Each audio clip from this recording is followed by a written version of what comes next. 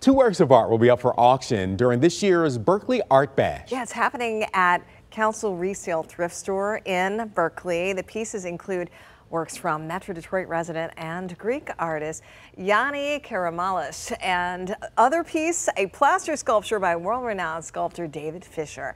Organizers with the National Council of Jewish Women say that both the sale and the auction are part of a greater mission.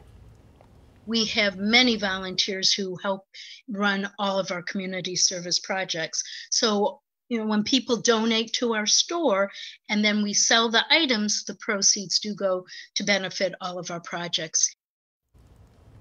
The sale is from 10 a.m. until 6 p.m. on the 11th, tomorrow, and the silent auction will be from 1 to 4 p.m. All of the proceeds will benefit projects such as the back-to-school store, kosher meals on wheels, literacy outreach, and voter advocacy. Yeah, a lot of great causes there.